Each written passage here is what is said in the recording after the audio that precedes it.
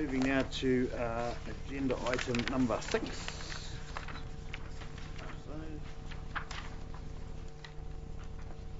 This is your council appointments to other organisations in the community. Ms. Gilbert. Thank you, Your Worship. Obviously, there's a large number of other organisations that council makes appointments to. Some of these are for statutory reasons. There are trusts created by central government. There's also a bunch of organisations that relate to other central and regional government activities that this district has a keen interest in, that it wishes to make appointments to. These appointments are probably best divided into those that are essential and those that are optional. The other things to bear in mind is the role of the appointee. It's really important to look at what's the relationship between council and those organisations. I'd particularly like to draw your attention to the fact that the Office of the Auditor General has advised that it's better not to appoint councillors as trustees to organisations where council has a funding relationship with the trust. And the essence of their reasoning is that if a councillor is a trustee, then there are obligations that fall on that councillor as a trustee that may at times be in conflict with their role as a councillor.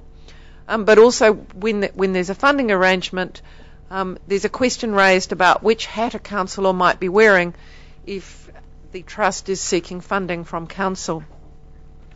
You have in your papers Schedules 2 and 3 for addressing both the essential and the non-essential appointments.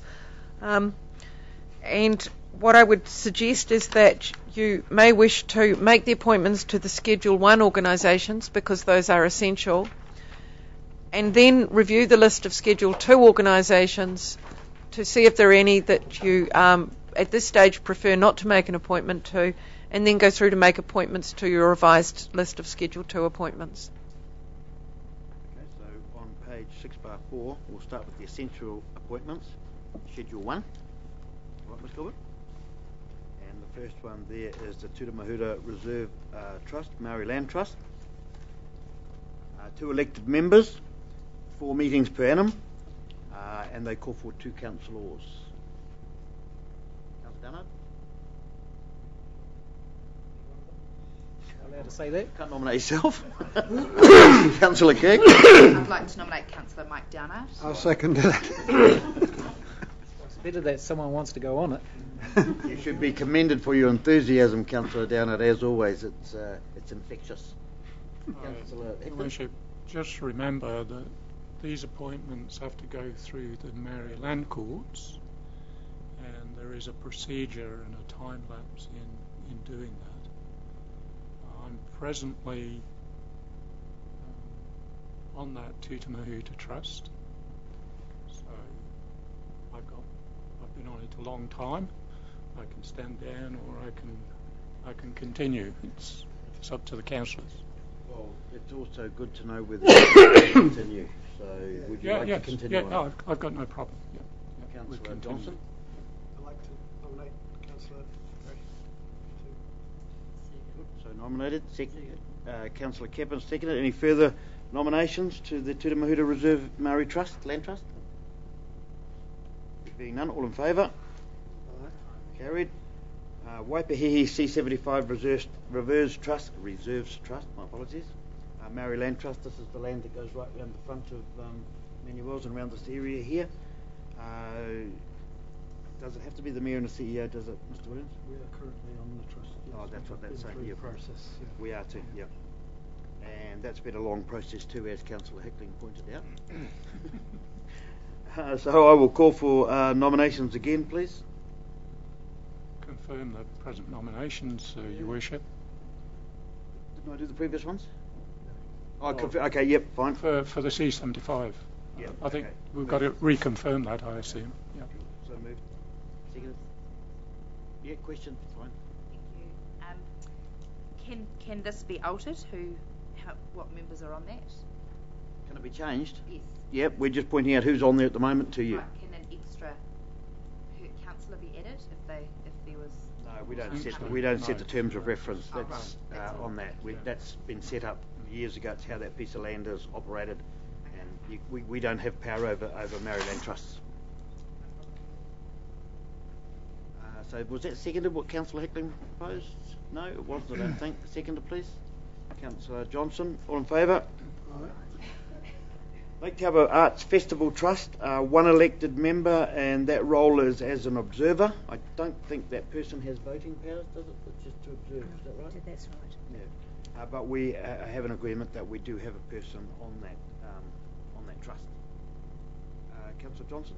I would like to nominate Nicola Williams. She's had a lot of history with that, but it makes logical sense if it's okay with her, obviously, because she has been the chair, so I'm not sure what's happening there. So I'll second that. And I'll ask Councillor Williams if she'd like to accept. I'd just like to quickly explain that I have checked with senior officers plus the council legal representative, because we do have some quite large organisational matters going on at present, and so the idea is to phase in a new chair, and so I understand there's not going to be no conflicts in the next 6 months, so therefore I'd very happily put my name forward, and there will be a new chair appointed within the next 6 months. Right, okay. So that was moved, and it was moved Johnson, seconded Downard, I think. Any further nominations? There being none, all in favour? So carried. Taupo Nui Atia Joint Management Group. 2 elected members. They do have votes. They are voting members, and they are to be 4 meetings per annum, and 2 councillors for there, please. Can I ask a question? Yes. Who has been on in the past? Good question. Catherine Hugh-Fogan was one of them. And Councillor Andrew Welsh was the previous. That's right. Okay, we have no continuity there, so we need to nominate 2 people. Do you want to give a little bit of an overview, Ms McLeod, of the operations and what they actually do, so we can garner some interest for people that may be interested in it? Sure. This particular management group, it doesn't have any legal status, but some time ago there was an agreement that was signed between the Ministry for the Environment, ourselves, Environment Waikato, and the Toa Murray Trust Board, and basically that agreement was to prepare an integrated management plan for the lake, of which the Lake Taupo Protection Project actually dropped out of. What was created was what was called the Taupo Nui Atia Action Management Plan, and basically what this group does is actually oversee the implementation of that plan. Now, where we're at the moment is that there's about 100 actions sitting in that plan. About 72% of those actions are either underway or completed, but there are a number of sort of fairly big issues that are still current that group monitors the implementation of, and they make submissions to the various bodies who are jointly involved in this group through their annual plan process or their long-term council community plan process, and I guess the main aim of the group is to actually promote dialogue between the agencies who are involved. Department of Conservation is also involved in that group, and the Lakes and Waterways Action Group. Okay, so anybody want anything more about that before I call for nominations? Okay, I call for nominations for 2 members, please, or as many nominations as you'd like to make, however. So, personally, I would... The terms of reference do say 2 elected members from Yeah, but I can have 6 nominations and go to the vote. That's what I'm trying to say. absolutely. But I need a minimum of 2. Yep. So I personally would like to nominate Councillor Barry Hickling. And secondly, Councillor Kirk. Any further nominations? I just have a question. Ms McLeod mentioned that the protection committee dropped out from a membership of this group. Could you just elaborate a little more on that? Sure. Probably was the language I used. The Lake Taupo Protection Project, if you like, evolved as a consequence of that particular piece of work. It's morphed into this. This was the higher level group that looked at all the values associated with the lake. The Lake Protection Project is just one part, because that concentrates on the nitrogen component, whereas this group actually looks at the broader issues and values associated with the lake. There's about 14 values that have been identified, like, for example, access to the lake, cleanliness in terms of freedom from rubbish, recreation values, commercial values. So it has got a broader focus. In view of the fact that the lake goes from here right to the other end, I'd like to nominate Councillor Henderson for this job. Councillor Henderson would probably be a great nomination, but he might say to you, but it's going this way, the lake. No. Do I have a second?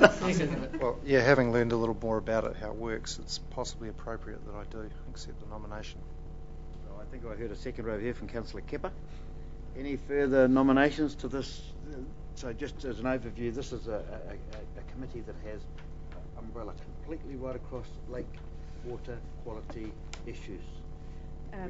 Not to be confused with the Lake Taupo Protection Trust, which only has one goal, and our goal is to remove nitrates. We don't do anything else in that committee. We don't talk about rubbish in the lake. We talk about getting nitrates out of the lake. Think about the whole well-being, because this is social, Social, economic, well-being, environmental, economic. Yeah. Okay, Councillor Johnson. Who funds this committee and where's it based?